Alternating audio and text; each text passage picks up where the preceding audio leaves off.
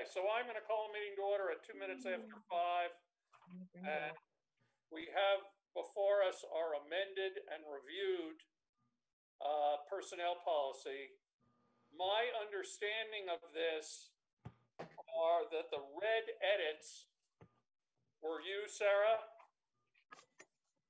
And the blue and yellow edits are Steve?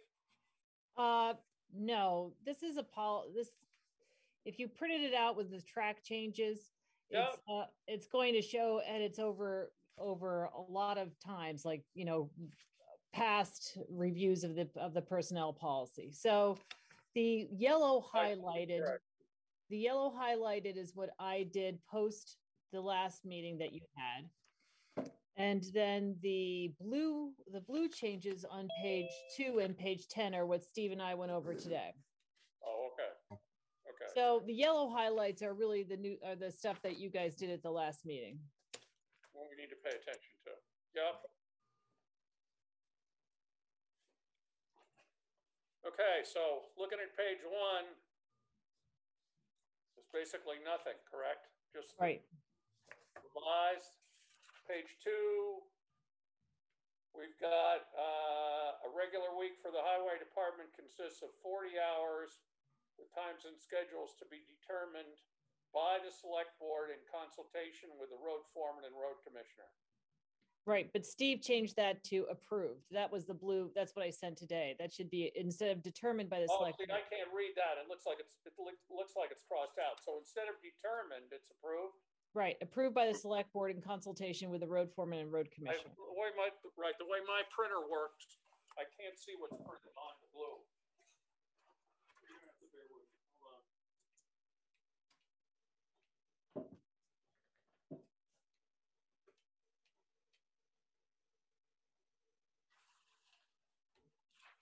Okay, I'm sorry. Moving right along, we're changing numbers and things like that on page 4. We talked about this, the 2000 and the 2016 Middlesex drug and alcohol policy for all CMV operators. What are CMV operators? Commercial motor vehicle operators? Right. You guys passed a policy in 2016 which directly confronted what you had before in the personnel policy. You can't just fire people for using. No, I remember.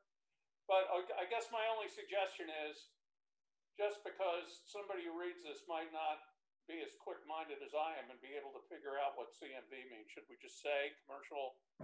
Yep. Motor vehicle operators? Okay. Wait, sorry, can we just go back to that section 5 hours of service and pay period? Yep.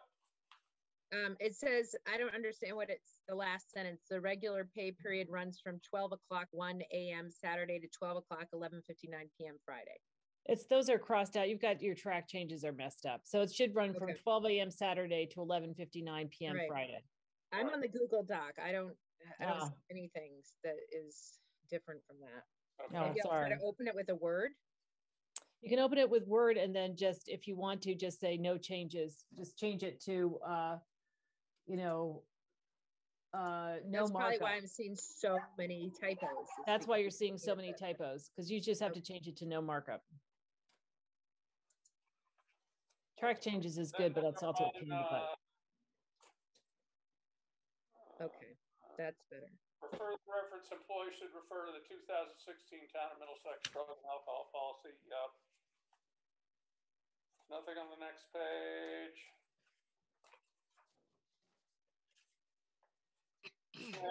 I smashed my hand today again with a hammer, so I'm having a hard time shuffling pages. You should stop doing that. That's what my wife says, strangely enough. He's threatening to take away my 8-foot step ladder and give me a 4-foot step ladder. Okay, page 6.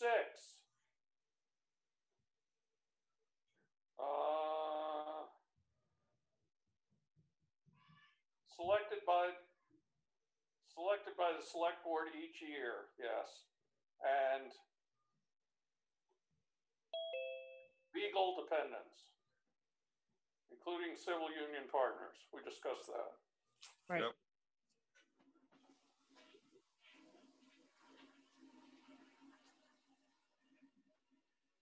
Okay, so here's where I got a little confused when I was trying to read this.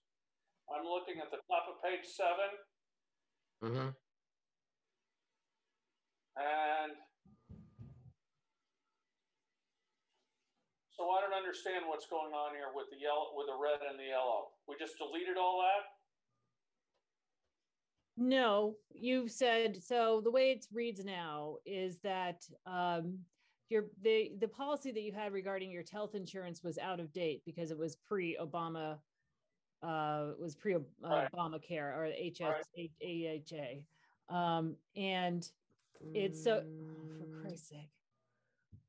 Why are listers trying to hold me on myself? So should an employee choose a different plan than that designated by the select board? Is that where you're talking about, Peter? Yeah. That part, right. The town will pay only what would have been paid to the employee under the town designated plan. And I took that from previous minutes where you guys had discussed this. Oh, sorry. It's Mary. Okay, go ahead. Jesus. Hello. Hello. I'm sorry. You guys talk without me here. Oh, Mary. Okay, there she goes, Mary. All right, now you should get in. Hello? I'm in a select board meeting now. Okay, bye. All right. We're just going over the accumulated changes to our personnel policy, and we're up to page 7. Right. So what I did was I took from other minutes where you guys had discussed what to do if somebody takes a town plan. And if someone decides to say, no, I don't want the health insurance that the town chose for me, you can't go down to, you know, a bronze plan and then say, well, the town needs to compensate me for the difference that they're saving. So the language that I'm looking at, which is red and underlined and then in yellow, is the up-to-date final language. Yep.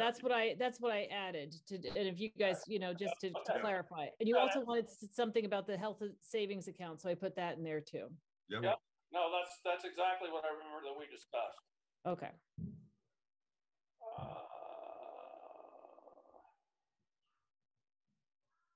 Employees will have deducted from their payroll check. A certain percentage. Yeah, we did away with a dollar amount instead of a certain percentage for long-term disability, life insurance premiums as determined annually by the select board. Right. Yeah, that's what we talked about. Retirement plan, that sounds right to me. Yeah, that's old. That's, yeah, Yeah, that's all. just a bill. We changed footwear to boots, which is also, the town offers a boot only allowance for full-time highway department employees up to $200, as is their identifier annually thereafter. Yep. Yep. Yep. Anybody else see anything on that page? No. No. Okay, page 8, nothing other than the edit on the bottom. The next changes are on page 10. Yep, I'm getting there. I got confused, not thinking that it was showing all the old track changes. So anyway, I'm doing better now. Okay, so now we're on page 10, and again, I can't read what's under the blue. Well, what Steve said, and this is, so it was confusing what we had before. What we have now is, if an employee does not use all of the employee's vacation leave in a year, the employee, wait, I want to just get into my other copy, may carry over no more than 15 days, and just leave it at that, because Or otherwise 20 hours. 100 or 120 hours, because otherwise it was just getting wickedly confusing. And Right. And that's not cumulative. So they carry over 15 days. If they don't use it up the next year, they can carry over 15 days, but they can't. right, if an employee does not use all the employee's vacation time leave in a year, the employee may carry no more than 15 unused vacation days or 120 hours forward to the next fiscal year. And, going over, it didn't seem like you needed to say anything more than that. Right. That's good. I agree. Okay. Okay, Okay, and all this stuff about sick leave is old stuff, right? That's all old stuff. That I believe ends any changes you guys made. You addressed the boot allowance, you addressed life and the life and disability insurance and all that stuff. And I took the liberty of updating your healthcare policy and getting rid of and making the drug policy that you guys passed superior to what's ever in the personnel policy. Yep. So with that,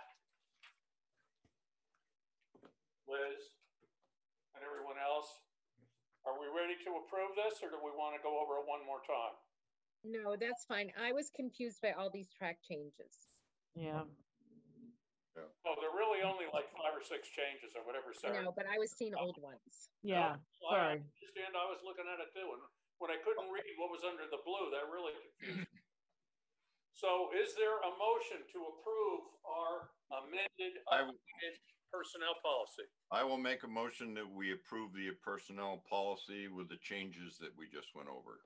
Okay, thank you, Steve. Is there a second? Second. Okay, all in favor? Aye. Aye. Aye. Any opposed?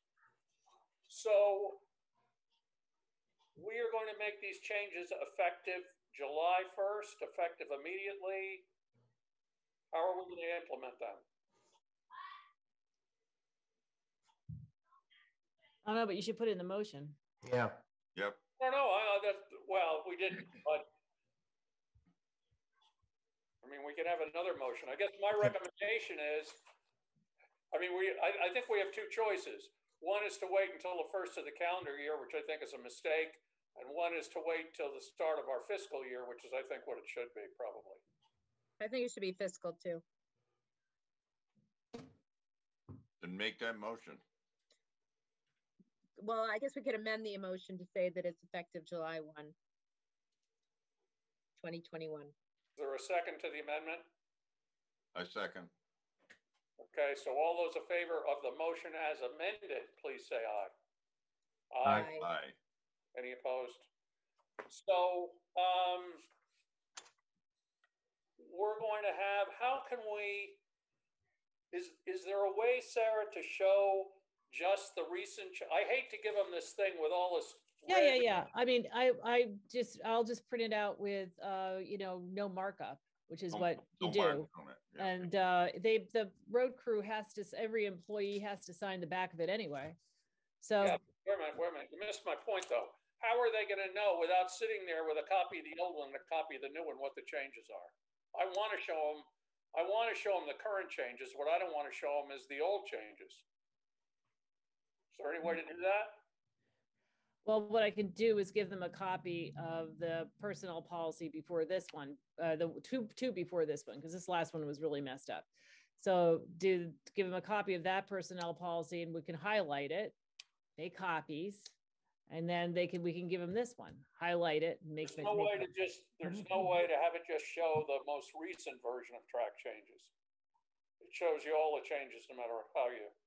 If I could have done, oh, wait, there's Dorinda. Dorinda knows something. No, well, there really isn't any changes. I think it was more clarification, wasn't it? I mean, what Yeah. did you really change other than clarifying what was in there before?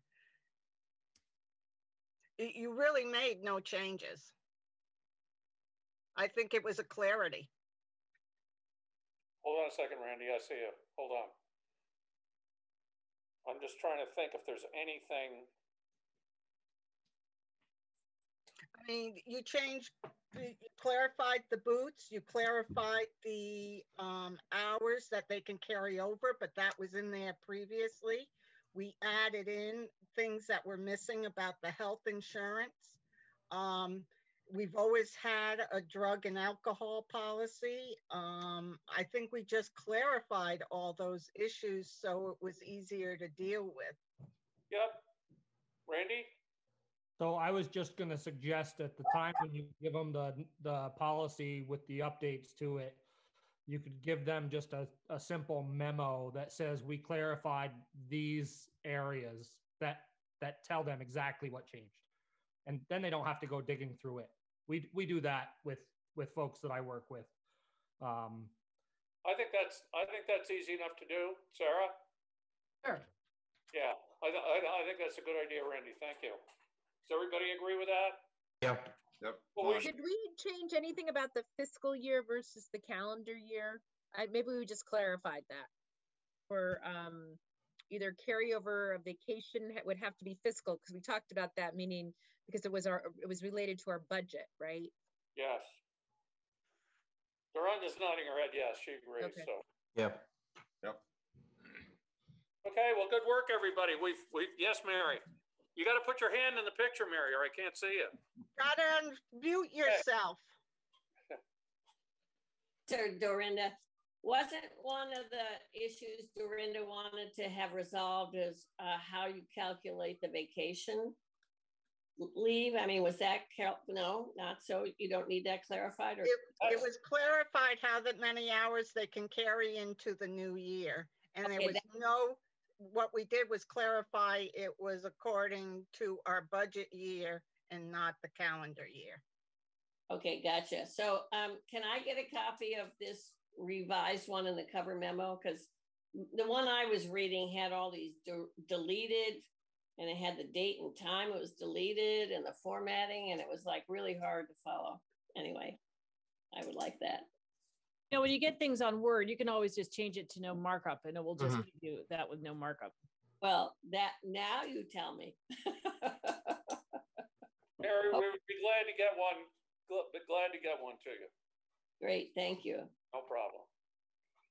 I just as soon have it in the bowels of the town computer, and I can get it when and if I need it. I have so many personnel policies floating around in my desk. If I grab one, it's always the wrong one. I just want to get rid of this thing because it was like 19 pages with all this formatting, deleted stuff. I mean, awful reading. We get it. We get it. But I think we've done, and thank you, Dorinda, for doing most of the deep dive on this, but Sarah too, clarifying a lot of things that weren't particularly clear before. So, and guess what? There's one of our objectives for this year that we can check off the list. We've done it, completed. The goals. Good job. That's right. Okay, considering the Middlesex Conservation Commission's request that Matt Schley be appointed to one of the two vacancies on the Conservation Commission, action likely. Is there somebody here from the Conservation Commission? What we got? We don't have anyone from the Conservation Commission, but we do have Lee did forward the recommendation. He did include Matt's letter to the Conservation Commission. So I can, he said the Middlesex Conservation Commission unanimously voted to recommend Matt Schley's appointment to the Conservation Commission during our May meeting. Matt's letter of interest can be found below. Could you please add his appointment to the next select board meeting agenda? Perfect. Did you guys get the little, I think I sent you along maybe I didn't, the email, but the email that includes Matt's letter? If you did, I didn't see it, but sometimes I miss those things. So Okay. Anyway, if they're unanimously recommending them, I think we should approve it. Is somebody willing to make that motion? I move approval of Matt Schley to the Middlesex Conservation Commission. Okay, is there a second? I'll second. I beat you, Steve. You did. Okay. Bill seconds. So all those in favor of appointing Matt Schley to one of the two vacancies on the Middlesex Conservation Commission, please say aye. Aye. Aye. Any opposed? Okay, congratulations, Matt. Now we're ahead of schedule. Sandy, are other members of the Planning Commission going to come? Should we wait for 10 minutes for them, or?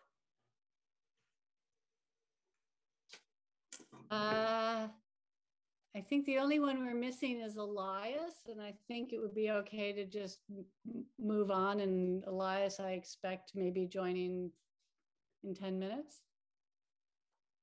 Okay, but we could get updates on the rec field and give him a chance to show up if you think that's a good thing. I don't know. That sounds good to me. Yeah. Sure. Yeah, we're ahead of schedule. That's amazing. So updates on the town recreation field adjacent to Rumney School. Was there excavation underway? Who put up the fence? Action possible, etc. Mitch, I presume that's you. That's me, yes. And I will offer a little bit of an apology. There was, as Peter, you noticed a week ago or so, they did do some work on the field, which was more than minor work. And I wasn't notified ahead of time, so it kind of caught me off guard. But I did talk to the folks from that are sort of running the baseball program this year. And they apologized for not doing a better job at communicating. And what they basically said was a guy donated a bunch of material and labor, and they felt like they couldn't afford to turn it down. So they just dove in, and I advised them that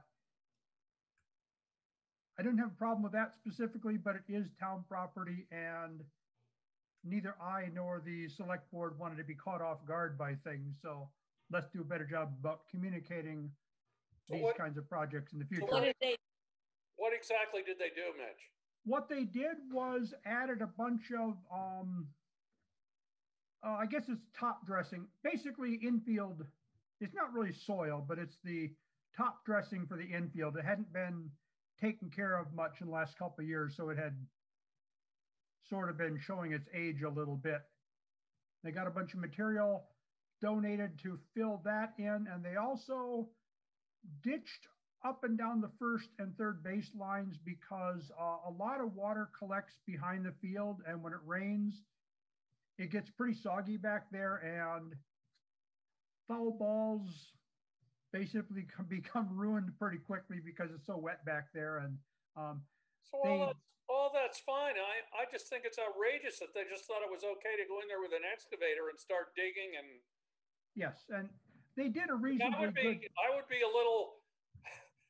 I think sometimes, Mitch, you're a little more friendly than you should be.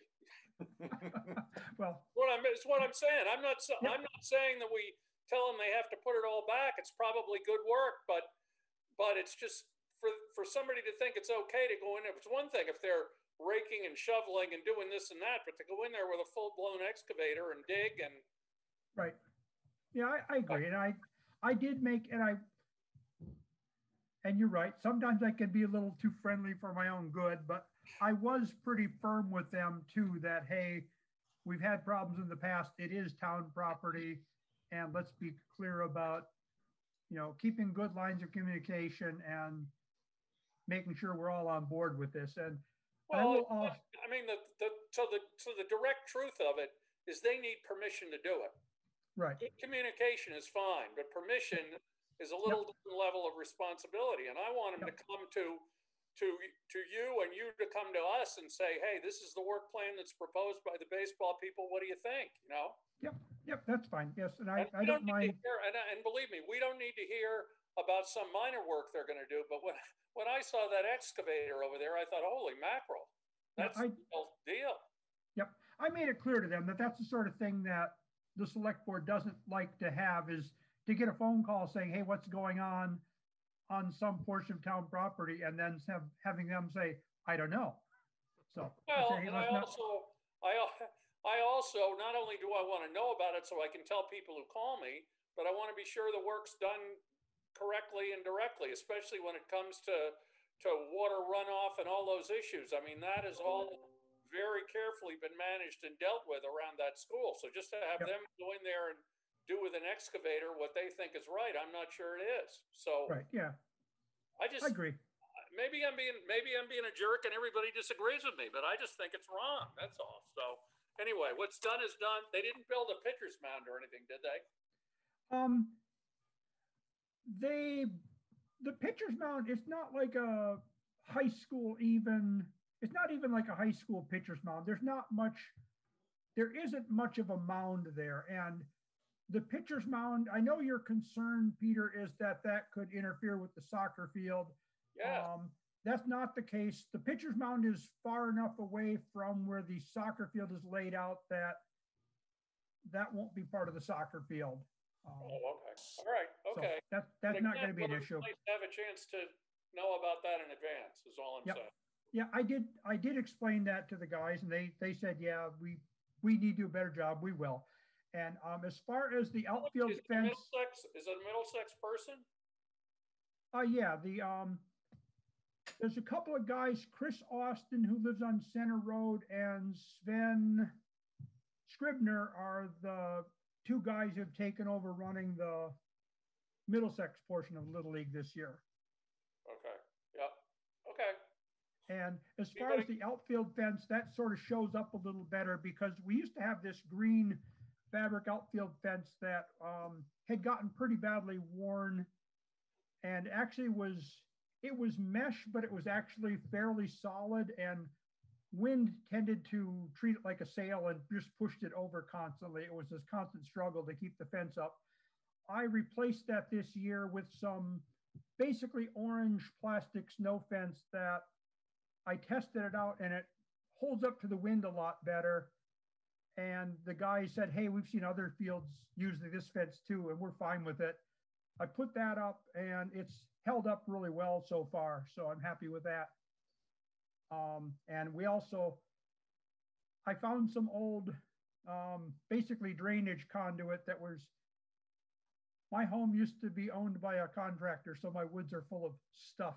And I actually found a couple of pieces of drainage conduit, and I fashioned them into a couple of foul poles, and they've worked out really well. So I'm happy with that. And they didn't cost hardly a thing. So good. Any questions on that, anybody? Any board members? Okay, thank you, Mitch. I do have one other question for you is we have had over the years an ongoing discussion of the multi-purpose pad, and I know we've gotten some estimates for doing repairs and this and that. What's the status of that? You talking about the tennis and basketball courts? Yes. Hey. I am looking into that too. I will probably be able to give you an update in a month or two. I'm sort of working on trying to find some opportunities to improve that court because it's in pretty bad shape. I just don't want it to get so bad that it needs to totally be reconstructed and there's no way we'd be able to afford it. So. Yep, I understand. I know those repairs can be expensive, really expensive. Yep. Okay, thank you. You're welcome. Okay, so we are back to a joint meeting with the Middlesex Planning Commission, updates about project zoning regulations and grants action possible. I don't quite know what the action might be, Sandy, but we're ready for you, whatever it is. I think you're muted, Sandy. Yeah, sorry about that. I'm not sure either, but thank you. And I guess since we have more than a quorum of the Planning Commission here, I did notice this as a meeting, so I will call to order the Planning Commission portion of this meeting and just note that it's a joint meeting with the Select Board. And if it's okay, we will refer to the minutes of the Select Board for the minutes of the Planning Commission meeting as well.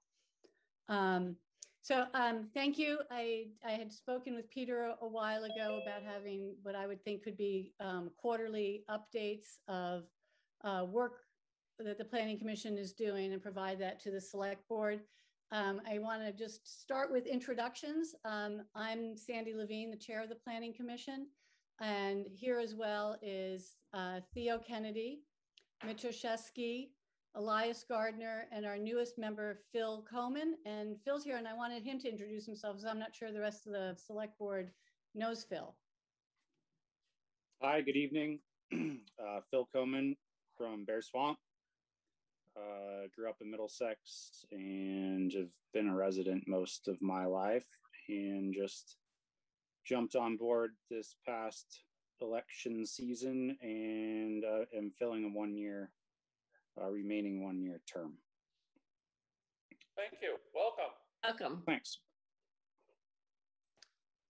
I want to let the Select Board know that in general, I provide a sort of a monthly update of the status of Planning Commission projects and sort of a one-page, and can provide a link to that if you're interested.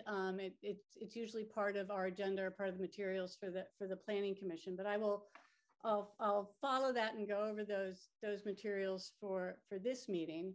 I'd like to start with a zoning update because I know that that's something that the select board has been very interested in and curious about. And I'll say that we've been working on this for not quite a year, and we've been working with the Central Vermont Regional Planning Commission as a consultant, and they've been, you know, a tremendous help. We divided up the work into 4 sections to do the village and the mixed use areas first, and then move on to the industrial areas and floodplain, because a lot of the industrial areas in the floodplain. Those are the first 2 areas. The 3rd area would be the rural parts of town. And the 4th would be administrative matters, you know, updating how the administration of the zoning regulations work. We're almost completed with the first 2 sections, which is pretty much what we were on track to complete. And we've been keeping it in a track changes document of the existing zoning regs. So if you ever wanted to go through and look at that, you're welcome to do that, obviously, but you know, and we also, I prepared a, you know, more general couple-page summary of the changes. If folks want an overview, that's been completed for the village and the mixed use section. It hasn't yet been completed for the industrial and the floodplain section that will be finishing up probably by the end of June. But as soon as that's done, I'll prepare the summary for that. We've been doing a fair amount of outreach on the zoning regs. We did a survey for one of the sections, and we'll probably do another survey later. We've emailed summaries to folks who have expressed interest. We've invited folks to meetings and kept them abreast of what's happening, landowners that have expressed interest. Particularly for the floodplain regulations, we honestly telephoned everybody who had property in the floodplain, just to let them know about what's going on, highlight some of the changes we're contemplating, ask for feedback on that. And by and large, I think we're looking to clarify our zoning regulations and have it be an update, not make, you know, big major changes to the zoning regulations, but we will be proposing some changes. It'll be tied very closely to the town plan, which the zoning regulations need to be. There may be some small changes to the map, but we're not looking at the moment of making large changes to the zoning map for the town. And our overall timing for the project is probably to complete it by the end of 2021 or maybe in early 2022.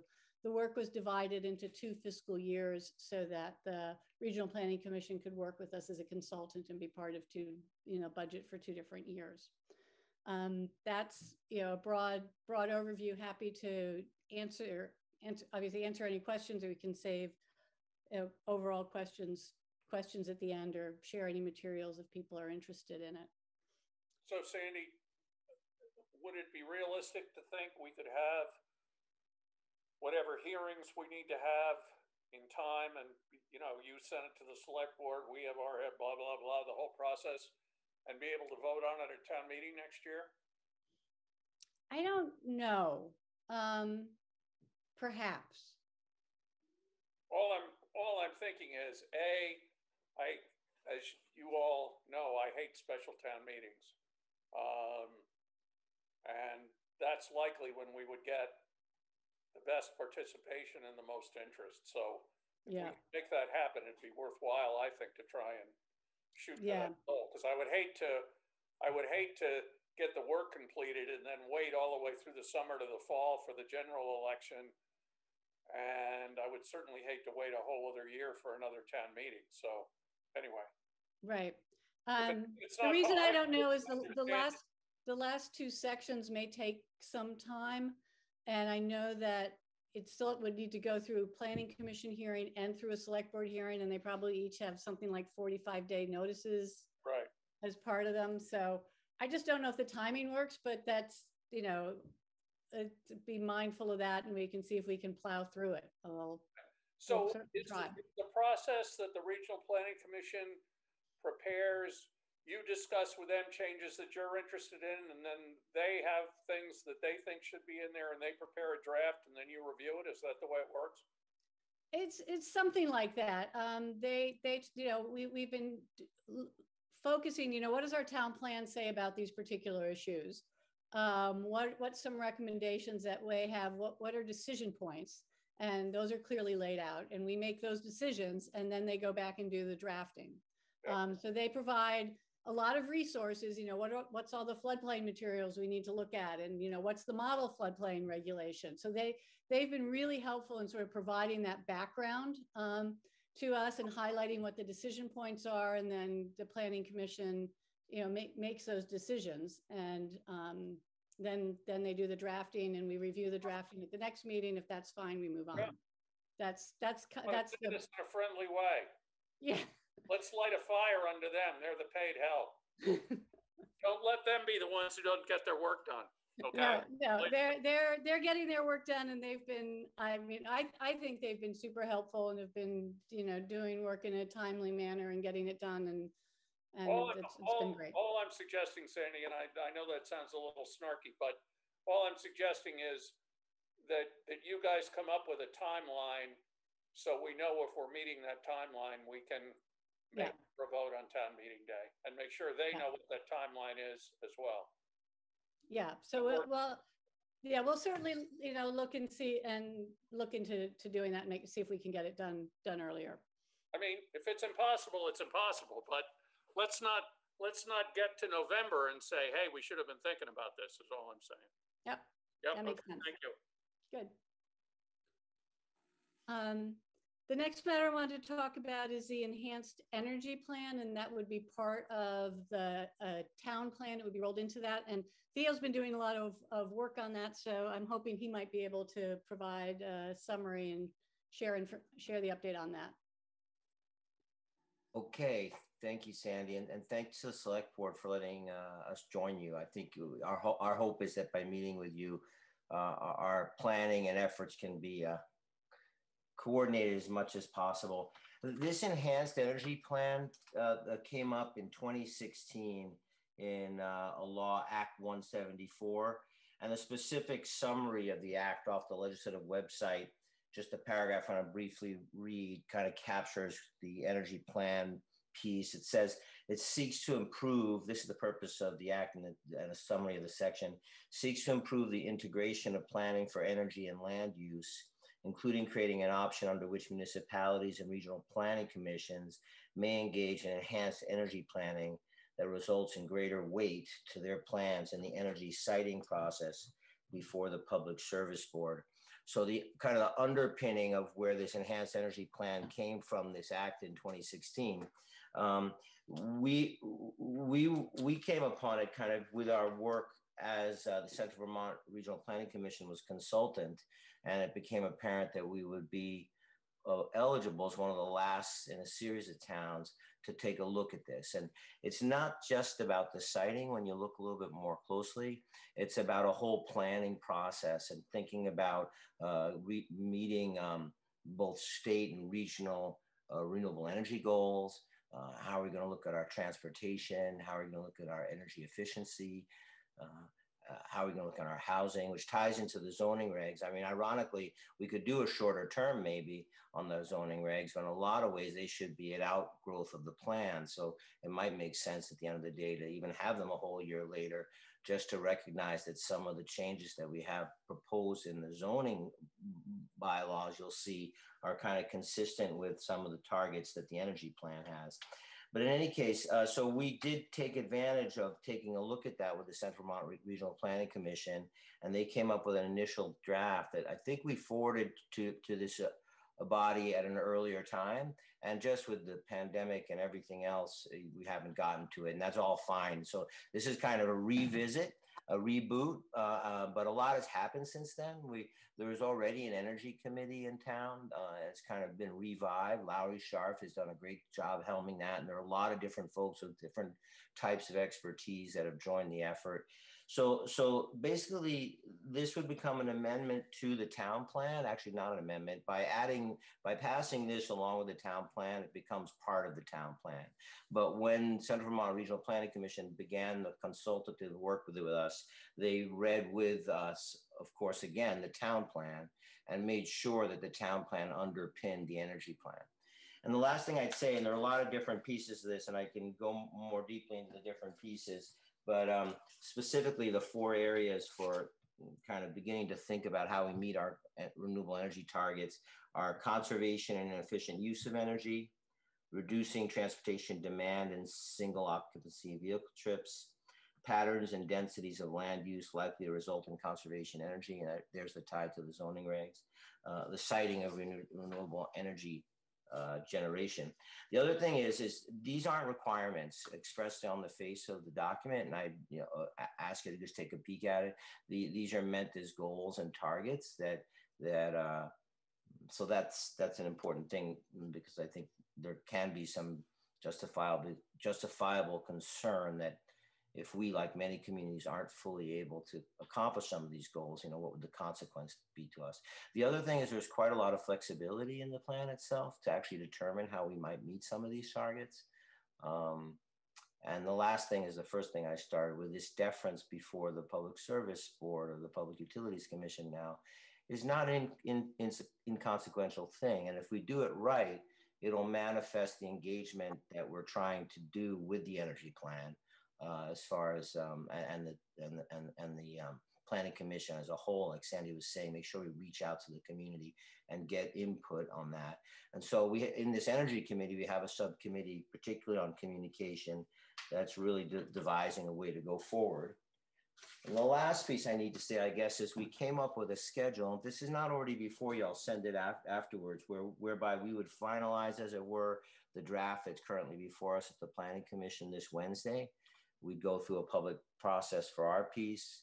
We'd forward it on to all of you. You'd have a public process for your piece, and then we'd be able to vote on it November 2nd. And then basically we would have also updated our town plan by including the provisions of the energy plan.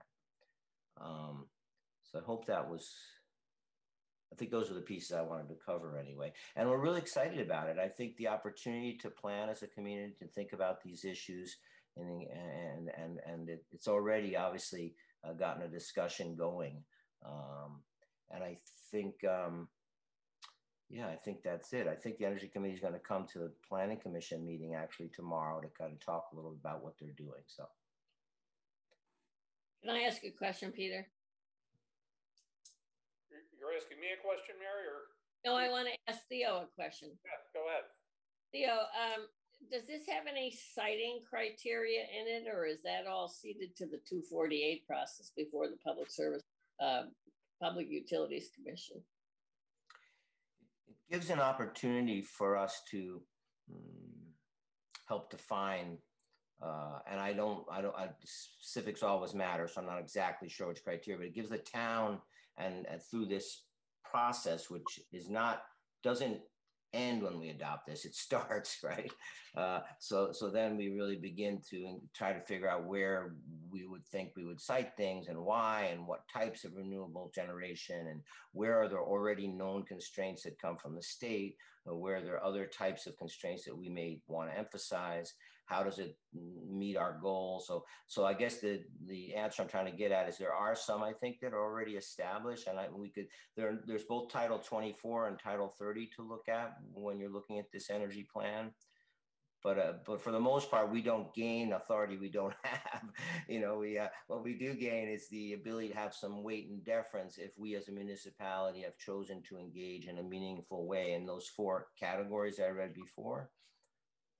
And then our siting preferences will actually be given weight. In other words, I don't know yet if we know, this may be a legal question for town council or something, but whether ultimately the PUC could disagree with us. And even though we had something in our plan, but I wouldn't want to conjecture at that. I think it's less likely, put it that way.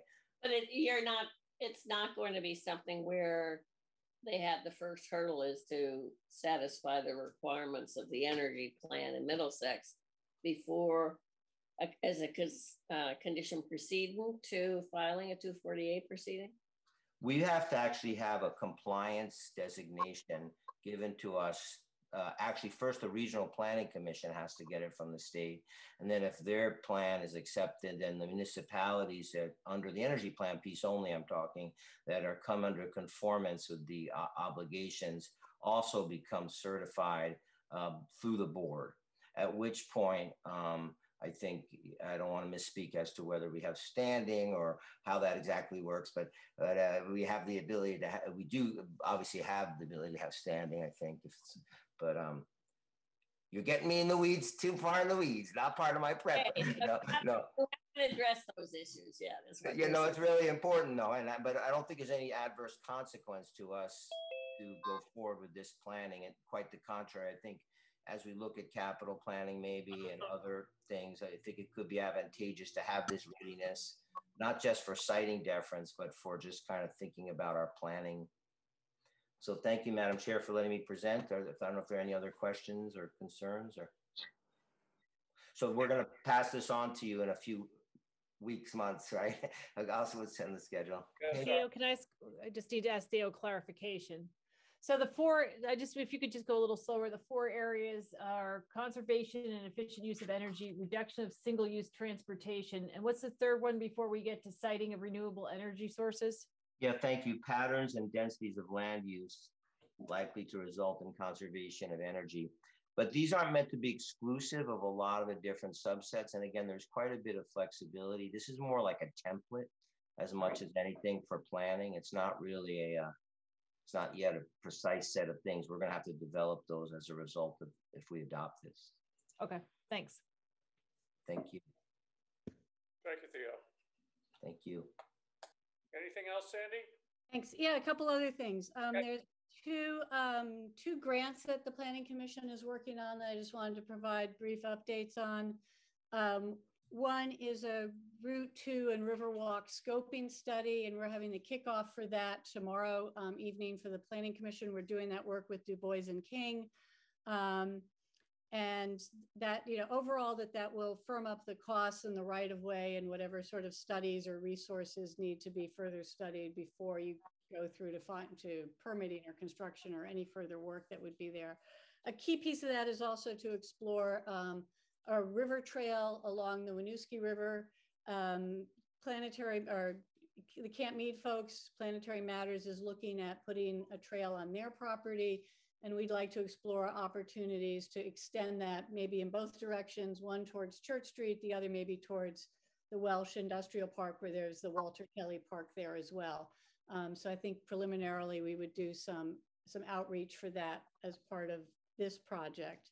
And tied into that is the Better Places grant, which is a grant for Planetary Matters to build 2 overlooks on their property, to provide public access to those overlooks, on the overlooks to the river, provide public access to those overlooks and create a trail on Planetary Matters property, Camp Mead, to connect those overlooks from Route 2.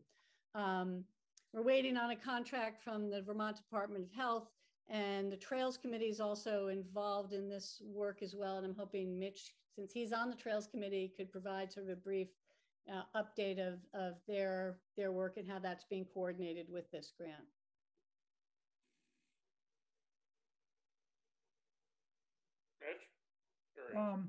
Yes, I actually talked to Mike Pelcher, who is one of the principals with Planetary Matters earlier today, just to kind of touch base and sort of scope out what the timeline might be and all that sort of thing. And he said that they've had some preliminary conversations with a bunch of different folks to get some ideas about, I think they already had a pretty good idea about the optimal locations for the 2 overlook sites. And then they've talked to some people about some logical places where a trail might meander through their property.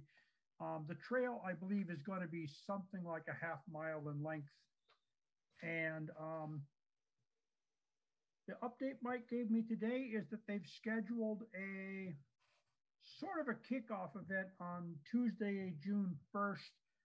They've got some representatives from Green Mountain Power who are going to be there. Part of this is on lands that I think it's a Green Mountain Power has an easement, but they said they're interested in working with us on this as well. They've also got some folks from the Vermont Youth Conservation Corps and also the Friends of the Winooski who are interested in this project and seeing if there's input or services they might be able to provide down the road as well. So as I said, several people are going to have attend this kickoff meeting on June 1st to kind of look the place over. And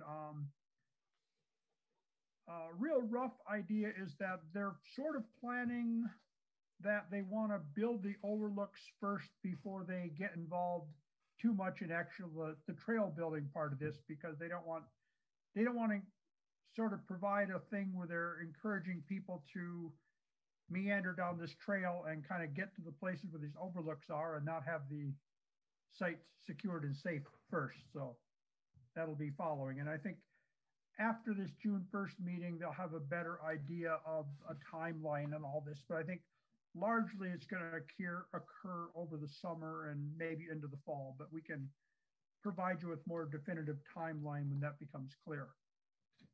But that's a very rough overview. And if you got questions, I'd be happy to field them or research them as needed. So we are in the throes with our legal counsel of negotiating a permanent easement right away. I'm not sure what the right word is. So this will be forever. They will not be able to close it off in the future, correct?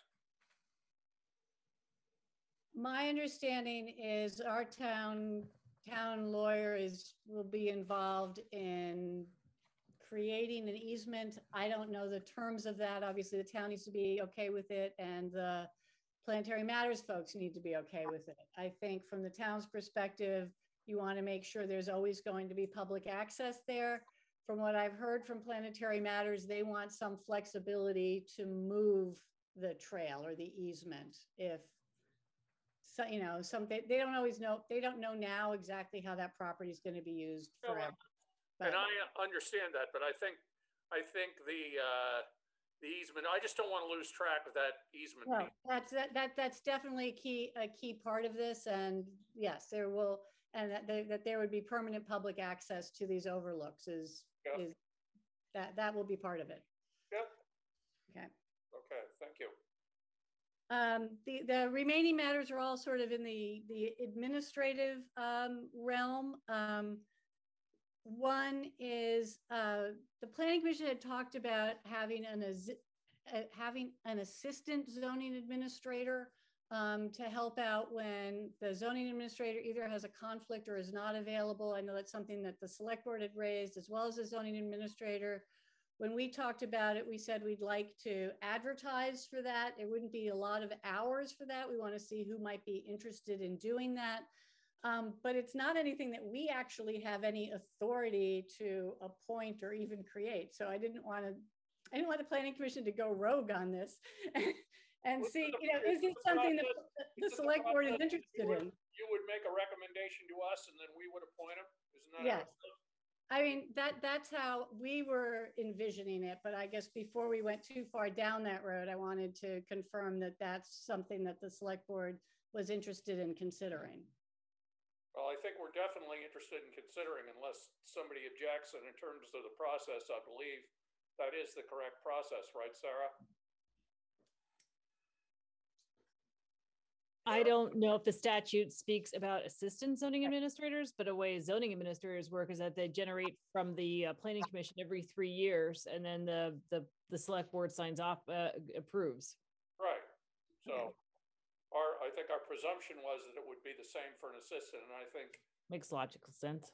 I just think having a second person available for all those things you talked about is important. So yeah. So, we'll plan to move forward with that. And then he had his hand up, Sandy. Hold on. I'm just gonna make a quick observation that several years ago, Marika Gillis was the assistant zoning administrator, so you must have had a process by which she was appointed. So yeah. Oh, or not. Sorry about that. Those were the good old days, Mitch. I think we just did it in the old days. In the old days, the select did it. Okay, fair enough. Okay.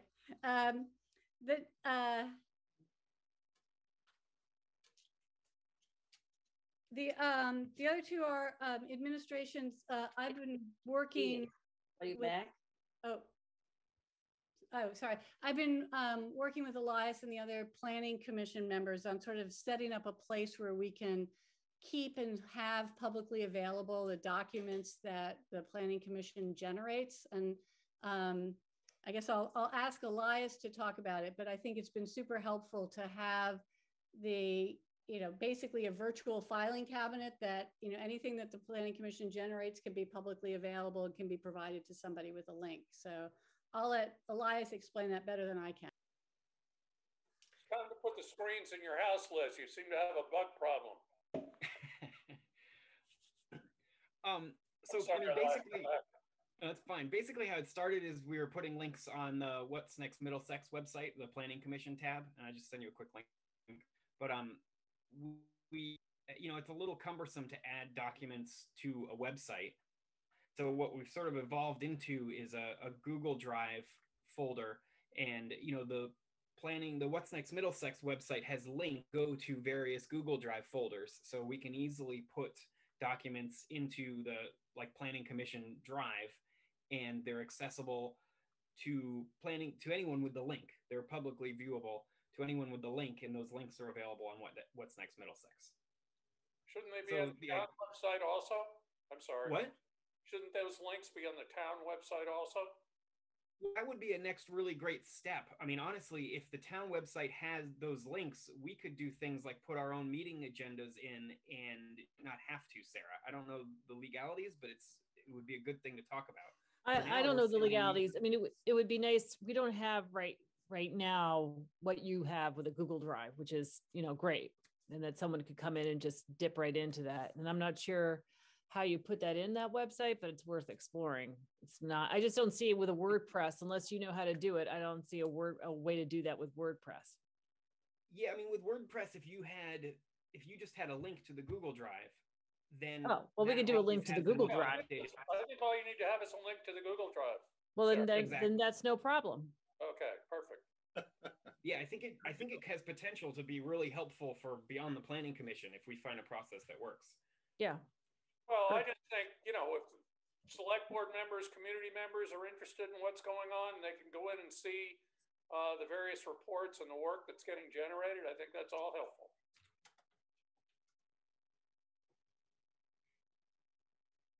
Great.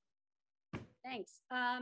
And lastly, just a quick update on zoning permits. We've had, I think, 3 in the last few months. A couple of subdivisions. There's one that's under appeal, site plan review for an office building for Kingsbury next to the police barracks and right by the park and ride. And we have an upcoming hearing for storage units in the industrial park, and that will be in early June. And Theo wants me to tell you about our award. All right. Yeah, so Middlesex got two planning awards this year. One for the Walkable Middlesex study, and secondly for the Planning Commission itself as sort of the Citizen Planners of the Year. Go team! There you go. Congratulations. Very good. Very good. Sandy and others. And believe me, there's a lot of others involved in that. So. Yeah. But so that's our update. And look, I'm even on time. So thanks. Again, happy to answer any questions, but I just wanted to have the opportunity to provide the select board with an update because we're doing a lot of things and we don't want to get either too far ahead of our skis or, work at cross purposes with select board to make sure that we're, you know what we're doing and we have input from you so that we can work together. I thought this was very helpful, Sandy. I hope the other board members agree. I mean, there's a lot of important stuff you guys are involved in, and the more we know about it, the better off everybody's going to be. So, good job, Sandy, with you and your team. Great. And Sarah, you'll put a little tickler thing on your calendar, so I know Sandy probably won't forget, but in case she forgets 3 months hence, we'll. It feels like Sandy and I talk every day. I know. I already put out a notice that has the 3 dates in it. Yeah, she's also one step ahead of me. Yeah, I saw. Okay. Thanks, so, guys. Thank you. Can I ask a question to Sandy? Yes. Sandy, I read the Minash decision today, and I know you get a de novo hearing. Is that de novo hearing in front of the environmental court? I just don't remember. Yes. Yes, it is. for the environmental court. And just so everybody knows, I'm recused from that as a planning commission member. I was participated as a neighbor in that project. And so can they address the issues that were raised in that decision when they have the de novo hearing? Can Theo answer that? Sure. Theo, can you answer that? You're asking whether the applicant can raise all the issues that they raised in the initial application again before the environmental. Denied it and said you didn't address this, you didn't address this, you didn't address this. Can they address them in a de novo hearing, or are they precluded from? I just don't know. Can they expand the scope to address the reasons for the denial? Is my question. I don't want to misanswer. Honestly, I think they probably would be, if you got that far. They certainly can address any of those things by reapplying, but the actual appeal itself is going to challenge the decision. I know council should be the one really speaking to the select board about it. So, so and what's the role of the planning? Sorry, I just say one quick thing. There was a 45-day period, which I actually don't know whether has lapsed, that we're actually allowed, at least according to council, to have and to change our decision. Opposing counsel, I can say, made it very clear to me that she thought I should have, which is a very odd thing to have happen, but nonetheless. I think. What's the exact question? Hiring a lawyer from Berlin, right, to represent us. I don't know who you've chosen to hire. I had been working with Rob Halpert on it during the earlier days. Is he going to be representing us? Have we made a decision on that? I thought we had. Yes, Sarah. I had a conversation with Rob today about this case. That's probably best to discuss in executive session. Okay. All right. Maybe I should discuss all this in the executive session. I just want to know how it worked and how much there is, but and if the planning commission can be of any help at all, the ones that were involved, please let us know. And I do think that it highlighted some opportunities as we look at the zoning bylaws on a kind of forward place where we could be less ambiguous, perhaps. But okay, well, we shouldn't probably discuss it in an open session. So. I hope I didn't exceed the boundaries. So it's a pretty challenging case, and yeah. Thank you. So thanks all, and I think the planning commission is done with our portion of this meeting. If somebody wants to move to adjourn the planning commission meeting. I'll move to adjourn the planning commission meeting. Elias moved. Do we have a second? I'll second. Mitch seconds. All those in favor, planning commission members? Aye. Aye. Thank you very much, Select Board. Thanks, everyone. Thank you. Nice to meet everyone. Bye. For the good in the awards. Bye. Bye. Thank you. Okay, before we get on to the minutes and the other business items, Vic, do you have anything by way of a highway report for us?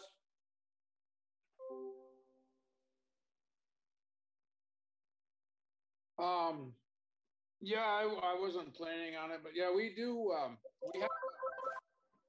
We have a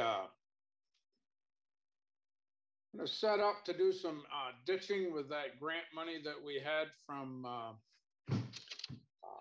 the budget.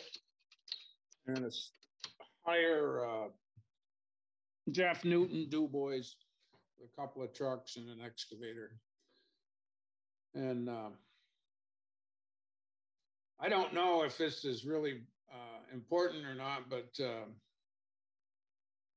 I brought up the point that we should get some prices because it's over $10,000 according to our policy. But Steve thought that it was budgeted, so we didn't. And, I think at some time we were going to talk about purchasing policy, but for some reason, I guess we'd have to do that in the future. But anyways, for I got a couple of other quotes from people in town, and it appears that there's not many dollars between them, but when you're talking that amount of hours, it could amount to $3,000 or $4,000. So Jeff is going to send us Jeff Newton from Du Bois is going to send us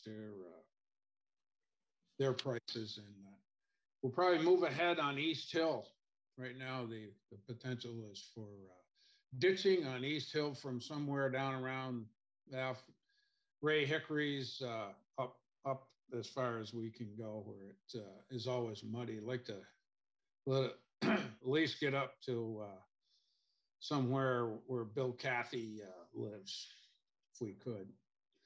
And our crew has been removing berm and ditching over from Route 12 intersection to Shady Rill up towards the school. And they're going up Government Hill, and because we ran into some issues up there, and possibly maybe it's just unplugging a pipe, but maybe replacing it. And go ahead. No, go ahead, Steve. Vic, I just wanted to clarify. I wasn't questioning about getting different quotes for work. That's fine. What I was saying was that we didn't have to have approval of the select board to spend that money because it was a budgeted item. That's all I was saying. I wasn't saying getting the prices is a good idea. Okay. Yeah. No, I guess I just read that different than you, and I guess it really didn't make a difference, make any difference anyway. So, like you said. Well, for two reasons, I think it's a good idea. I mean, spreading the work around a little bit is a good thing, and if we can save, like you said, those $3,000 or $4,000, you put 4 or 5 of those together, all of a sudden you have real money. Yeah, so exactly. We can buy some something else we need. What's that? We can buy some rubber boots or something else we need. Yeah, we could buy the road commissioner a pair of boots. Any update on the site? I get emails and phone calls every week about those damn speed signs. They were supposed to go in this week. Right. Have we seen those guys yet? Are they up there? Is it happening? They're supposedly up there. Okay. Good. I don't ride through Shady Rill very often. No, I don't either. But is that supposed to be the new signs on Shady Rill? No, Putnamville. Putnamville. Oh, Putnam. Yeah, I haven't been over there either. I can check it out. It's not far from my house. I can see if they're up. I haven't been up. Goes by every day. Whether they're there or not. I just, it's been one postponement after another, and the people are frustrated, and I don't blame them. And before we know it, it's going to be the next school year, and those signs aren't going to be there. So I'm really hoping they're going in. What did you say, Randy? They are or not? Bill drives that road every day, and they are not there right now. I think they ran into a problem. They were going to go. Lafayette was going to go do it, but then they had to go not get a permit, but they had to check in with the district, the state agency of transportation, and I have never heard back how that came out. So evidently not good. But they are. I thought we had all the state permits. I did too. Yeah. All of a sudden there was a new one, but then again, you've never worked for the state. Amen for that. Yeah. I mean, God damn it. Come on, guys. Yeah. I hear you, Peter. Well, I just more than anything else, I've told 3 or 4 people, it's next week, and next week never comes. And now they want to know who they can go over my head. I don't know. Maybe they go to the governor. I don't know. That's where I'd start. I would start there. It's I don't know. 828-3333, Peter. Yeah. I don't know. It's very frustrating to me because it doesn't seem like it should be that complicated a thing. And my understanding was, as of last fall, and correct me if I'm wrong, Steve, but weren't all the permits supposedly in place? I think all the permits were in place, and the only thing they had to do was to get in touch with the state when the work was to begin. Right. And that was supposed to start, and I know Shane said he talked to Lafayette's guy, Jamie, and then something came up with the state, and I apologize, I haven't followed it up, and I haven't heard anything. But I'm sure we'll follow it up. We'll check on it. Stir them up. Yep. As I said earlier, light a fire under them. Okay. A big fire if you can. Yeah, okay. Well, it's embarrassing. I mean, and I keep telling people it's the state, it's the state, it's the state, it's Lafayette, it's Lafayette, it's Lafayette. But guess what? They blame us. Yeah. Oh, it's embarrassing. Anyway. And the other thing, we got a bunch of calls on chloride and dust this weekend. It's several calls, and of course we go from. Yes, I'm not really familiar. There's no in between anymore. What's that? We go from mud to dust. Right, and I guess I don't know. Steve could probably shed some light on it. We had a guy. We had Gorman was supplying it before, and then for some reason we swapped last fall, or Paul swapped last fall, or somebody did. Anything about that, Steve? No, I know that Paul swapped a lot of it was the price, but I don't know any further than that. Then Shane said this guy was not bringing any stuff in, and something about a bigger container. And he said today if he didn't, he was going to call him at 8 o'clock or 9 o'clock this morning, and if they're giving him a hard time, the way I took it, and we would call the old company, and they said bring it right up. Yep. Yep. That sounded like a good solution to me. Yep. And the two things I have on my radar screen are chloride and potholes. Our favorite springtime subjects. Any update on the grader delivery, proposed delivery? No. Okay. Nothing. So as far as we know, July. Yep. Okay. Any questions? Anyone else? Okay. Thank you, Victor. Yep. I didn't mean to put you on the spot, but it's good to know what's going on, and it's good to have you part of these meetings. Okay. Thank you. Okay, moving on to other business. Approval of the May 4th Select Board meeting minutes and the minutes of the May 11th Special Select Board. Action likely. Do we have a motion on them? I don't know if we do them together or do them one at a time. We should probably do them one at a time. So how about a motion on the May 4th regular Select Board meeting minutes? I'll move that. Thank you, Mary. And is there a second? I'll second. Thanks, Liz.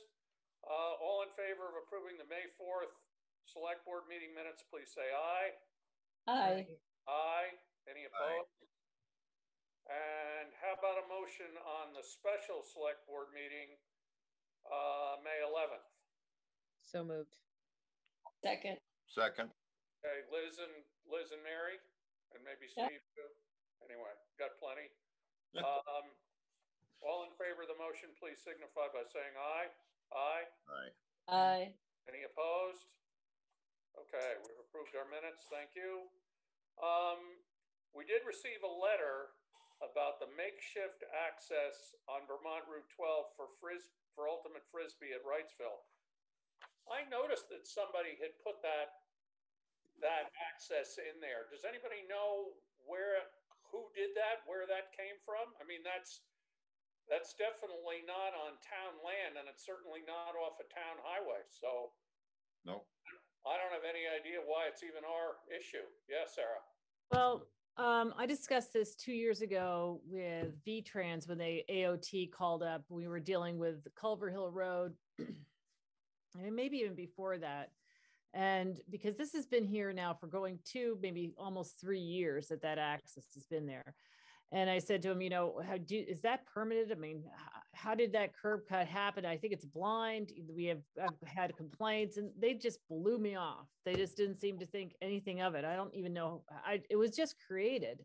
And I drive that every day and it's not good. But clearly this person in town who wrote the letter would like the board to do something. I tried to explain that it's not a town road. We don't own the town land, but I'm just wondering if the board would want to consider asking VTrans to give that a look, or signage or something, you know. Can you explain where it is? I had a hard time. Yeah. Is So that if you're coming down Shady Rill, Liz, and you're about to turn off, right almost directly across from that Shady Rill intersection, as you're coming down the hill, there's like a little pocket. If you drove Peter, straight, let Sarah explain it. I can't hear. Please. I'm sorry. So right there, there's like they've actually just kind of driven into the woods and they park their cars there to play Frisbee. So then they come out, but it's before you get to the proper Wrightsville entrance.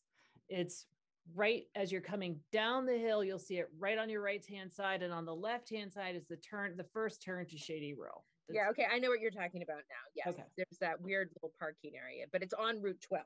It's on Route 12. Yeah. Well, I mean, the whole issue too about having everybody park around that V. First, I thought it was a bunch of bikers, and I'm like, why didn't they go down to the park? But they do that every Sunday, don't they? There's a lot of cars there. Yeah, it's getting very popular. It's getting very popular. I mean, like 12 or 15 cars there. So I don't understand though the traffic hazard. it's blind because it's on that gradual curve. So people are coming along, and I think the concern is that people are in the habit because they know the Shady Rill Road is there. They look there, but they don't realize that people are coming out from the other side. Yeah. It's pretty dangerous, I think. Okay. Peter. Yes. Would you like me to give my friend at ALT a call and maybe what you need there? I saw that and I had no idea what was going on. This was a couple of weeks ago, but maybe it would help. Those cars it does block the view. How about no parking signs? Would get rid of those cars. How about blockade? Yeah. Or no block, because there are a lot of cars parked all around that intersection. Yeah, there really are. Well, I think we should, I mean, I don't know what the answer is. The answer is, I don't know what the answer is, Victor, but it's a problem. And I don't know whether they affirmatively created the problem or whether they just allowed it to happen and nobody did anything. I mean, it literally looks like they cut down some trees and created a little road off there. And I don't know. Isn't that on town land? Do it? I don't know. It's not town land. It's not our town land? I thought it was a part of the Wrightsville Beach. It is, but isn't that a group-owned thing? Yeah. I mean, we're Wrightsville Beach. The answer is Vic. It's Wrightsville Beach. I think Vic should call the transportation agency. Remember, they helped us out with that place. I mean, they didn't, at least they responded right below Culver Hill Road. Same thing, right? You can't see left or right. And that's not a Middlesex problem, but it is a problem for people who live in Middlesex. Right. I think it's fine to have Vic call him and see what he says, but I think we should definitely pay attention. And when all those cars are parked around the triangle there, that is us there. So, well, we ought to think about what we want to do there because there's a lot of cars there and a lot of traffic. And it's usually Sunday morning is when it's really, really busy. Is it because Wrightsville Beach is not yet open, so they can't pull in there and park, so they're parking there? I don't know, because they're playing this. I think it's for the Frisbee golf. It's the Frisbee golf, and I don't know, they have to probably go over the fence even though the beach isn't open because the Frisbee golf course is down by the beach, isn't it? It's right below where that parking area is. The bunch of, I don't play on it, but it's right below that. Sorry, just for clarity. I was wondering what infrastructure, if any, is ours, and you're saying none of it is? We don't know. The triangle on our side of the road is ours. That's in our right of way, but the other side of the road, none of it is ours. I don't believe. We don't really know what the boundaries are because Water Electric Co-op owns a lot of land, but I don't think they own anything up that far toward the beach. Peter, isn't, if you come down Shady Rill and down the Shady Rill Road and like you're going to go to that slip ramp towards Montpelier, or you can go down straight and turn left, go towards Worcester. Yep. That's state land right there in that intersection. Because I had that job from Montpelier to the other side of Worcester paving, and I wanted to make that a 90-degree turn. Yep. And pull that out to take out some of that curve. And I had it all drawn up and everything, but then they didn't want to do it. They didn't want it's in this, probably a lot of that triangle, if not all of it, is in the state right away. Correct. That's what I'm saying. Like our land is all I'm saying. Right. No, I'm not arguing that way. I don't understand. Maybe we should reach out to the Wrightsville Beach people. I don't understand. If the beach is closed, that's one thing, but why can't they open up the gate and let people use that parking lot? There's a big parking lot down there. Right. Well, we should have Jane, Vic, you could call Jane Dudley too. Isn't she our rep on the Wrightsville Dam? I mean, the Wrightsville Beach Association. I'm not sure. I don't know. She is. Well, I know Jane is. I'm just saying you could call her. Well, who knows Jane? You know Jane? Well, I think Jane. What's that? Why don't you, if you wouldn't mind, why don't you just ask her those questions and see what her response is? But I mean, the underlying question for me is why can't the access to that huge parking lot be open? Well, to be fair, I mean, to my observation is that even when it is open, they still park there. It's just closer to where you play golf. If the parking lot's available, then I say we put up no parking signs there. We don't own the land. Yeah, it's not. Well, get the state to put them up. I don't know. Well, that's what this letter was about. The letter was saying, could you do something? Maybe write VTrans and say, hey, the select board would like you to address this issue. Yes. Yeah. Well, we can do that also. Well, didn't they have the no parking signs in front of the Red Hen down here? Did they? I don't know. I don't know. Back in the day, they put them up. Cars were out into the traveled way. Well, there were cars parked all over the place there the other day too, I would tell you. Sunday, I think. Anyway. Okay, so, Vic, you can do let's do this. Let's do this. Let's have Sarah reach out to Jane Dudley, and at the same time, write a letter to VTrans on behalf of the select board. Does that make sense to everybody?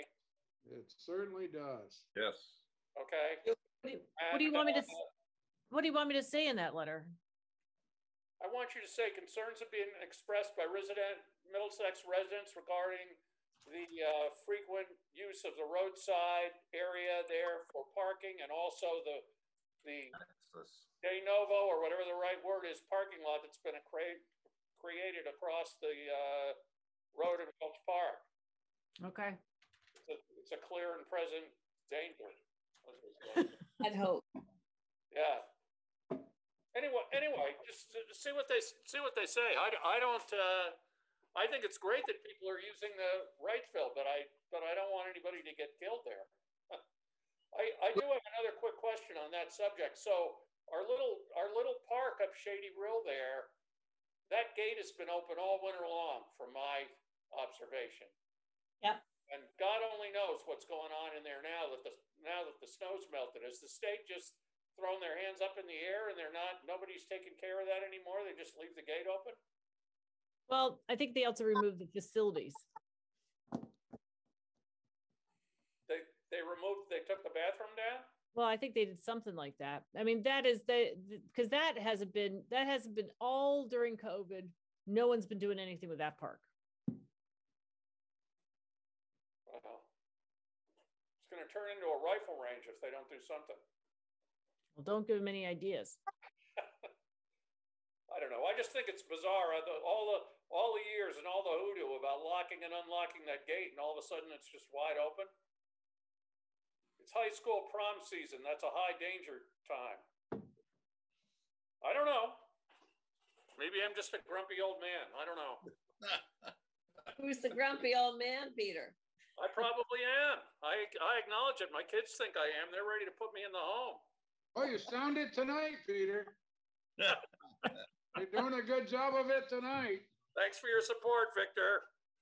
Maybe You're welcome. I'd say let's get after these people. They get after us. I'm ready to get after them. Anyway, enough said. So we have a little bit of a plan there, or not a little bit. We have a plan there. We do have an application for an access permit, and Shane signed it. I do have a question in that when I look at the diagram, I guess you can't see it on the camera, but anyway, when you look at that diagram, yeah, it looks like they're putting in a culvert, but they're not creating a driveway. It looks crazy to me. I thought that too. And then they're going to put, they're going to have steps and seed and hay for the pedestrian. Yeah, I mean, I just didn't really understand. I read that and I didn't really understand what it was. They're not doing away with their other driveway and creating another driveway. And is it just a temporary access so they can do this repair work, or is it permanent access?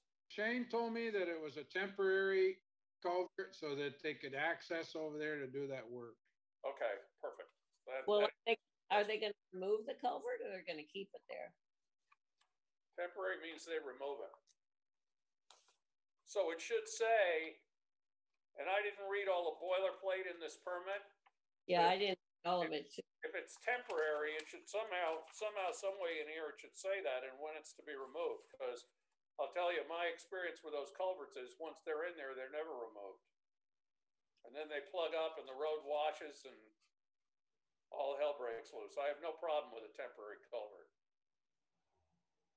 But I guess what I would say is, I'm willing to sign it, but I think it should say that it should be removed in some period of time, and I don't know what the right period of time is. Well, I mean, if you look at the thing, it says road foreman commission comments after Shane's signature. Yep. We could add a provision there that says the culvert to be removed no later than, and then put in a date. Yep. And so I don't know, Vic, do you have any idea how long they need? No, I don't. Why don't you put down that a certain length of time after their work is completed rather than pinning their work to a time frame? The only problem I have with that, and I can't remember who it was, but it was quite a few years ago, their work that was supposed to take 3 months took 5 years.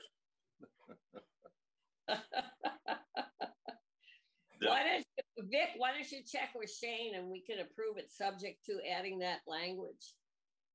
And I don't know, I mean, 90 days, 120 days, I don't know what the right time is, but let's get the thing pulled out of there. Okay. So I guess we don't usually do a motion on these, do we? As long as Shane's approved it? No, we don't usually, but we're making a motion. We should in this case because we're adding something. So do you want to make that motion, Mary, please? So I move that we approve the application for a curb cut subject to the road foreman or commissioner of roads adding an end date by which the culvert has to be removed. All I would suggest is you amend that to say a temporary curb. Move approval of a temporary curb cut. Yeah. Subject to the road commissioner adding an end date of a specific number of days after consultation with the road foreman. Yep. Is there a second? Second. Okay, thanks, Phil. All in favor? Aye. Aye. Peter, are you going to sign this, or do you want me to leave this in the office for you to sign? Yes, that's fine. Yeah, but you shouldn't sign it until they get back to you with a date and fill that section in. Okay. What I can do, Sarah, is I'm going to be away for 10 days starting Thursday morning. Okay. But if you send it to me, I can sign it and scan it back to you, and then You have a copy right there. Yeah, but this doesn't have the date on it. Oh, I see. You're saying you could also just sign it. We could just wait for the words and we could just read them in later and then submit it. Whatever you want to do. I'm gonna go over to Liz's house and put the screens in, and I'm gonna bring some bug spray. Now she's starting to scratch. That's a bad sign. Hey, listen, our new porch does not have the screens yet, okay? We're still working on that. She could also just go in the house. I could. Okay. Just saying, just saying. So I you hope people wait. come to the fire department on Thursday, by the way, for our field trip. Yeah. I will not be there. You know that, right? I do. I'm sad. What time is that? It's at 6 o'clock, 6 to 7:30. Bring your children, bring your masks, and have fun. Okay, I don't have any children here to bring, so I guess I won't be going either. Well, then bring yourself. All I would suggest, seriously, for any of you that have not been to the fire department recently, it would be, I've been there quite a bit. I know exactly what's going on down there, or I think I do, but That's why I was thinking of going, because I haven't been there since we bought that last. It's a good idea to check it out and know what we're talking about, both for the Liz's grant, but also for our discussions with the fire. When is that?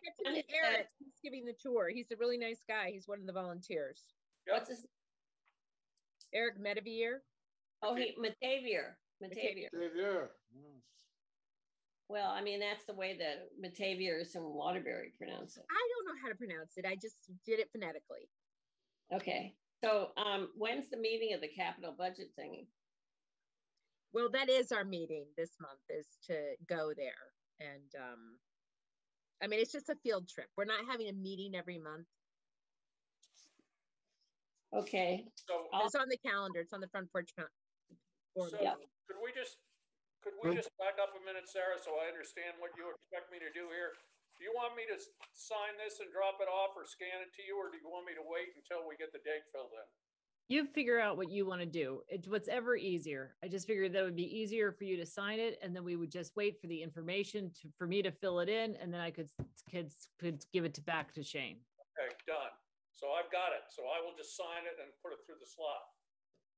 Good job. Got it. There it goes. Good plan. Say, Peter. Yes. What was the date of that email there, or of that 584 drive permit? Sorry, Vic. What was the date of that 584 road permit? Hold on. The road permit? You mean you're talking about the drive permit? Sorry about that. Well, I mean, Shane signed it up. He applied 514. Shane approved at 517. Okay, right. Thanks. Okay.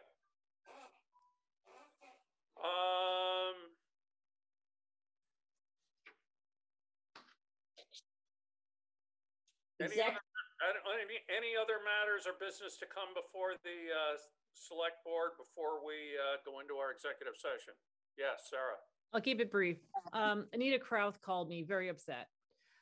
She thinks she served, I think, 12 years on the solid waste board, and all she got was a you go girl from the select board, thanks for your service, and then someone else was reappointed. And I told her that she's right, and that I would bring this to the board, and that maybe we could consider, she said all she would like is a card saying from the select board saying thank you for your long service. She also clarified that the reason why she quit the board was because controversy over their obsession with small plastic things that during a pandemic. Anyway, I told her I would bring it to the select board, and I'm bringing this to the select board. Oh, that would be great for us to send a card. So I think we should. Me too. She's not wrong.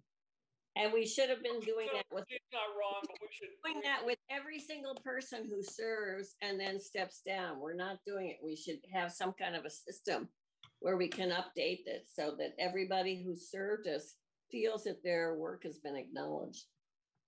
I agree. Kind of like a volunteer appreciation. Yeah. Yeah. Okay. So she wants a card, not a letter. Can we send her a nice letter? She wants acknowledgement. We can do it Wants anyway. acknowledgement. It's, yeah. Right. So easier. Why don't? Yeah.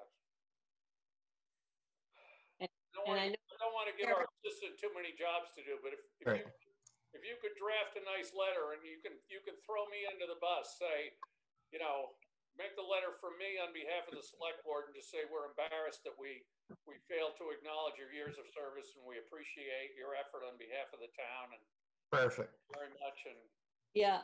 Yeah. And then fall on your sword. you could really. I'm good at that.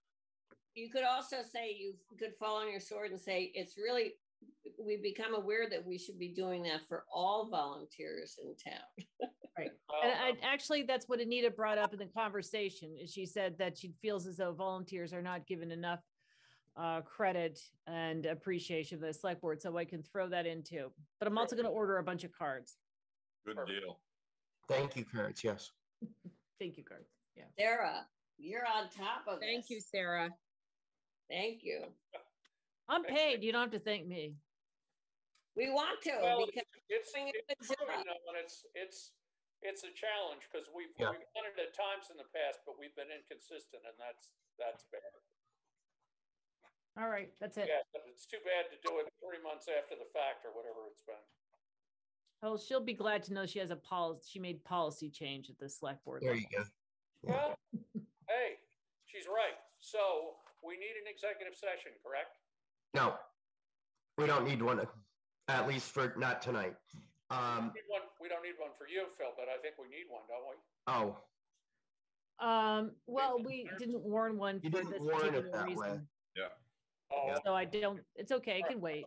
Yeah. Yeah. I'll just say, I just want to give a quick update. I was in a seminar for an hour and a half on the ARPA funds today. And the thing that became clear is that there's still a lot of stuff going on in Washington and all of the final guidance isn't out yet. So there's really nothing new that I can report. I think we're going to be in a holding pattern here for a couple more weeks. Okay. That's it. Okay. Okay. Perfect.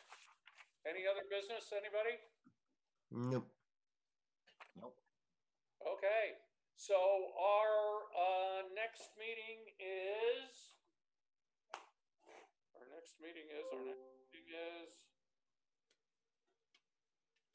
June 1st. Oh, wait a minute, I'm in July, Jesus. It's Google. Right. Yep, June 1st.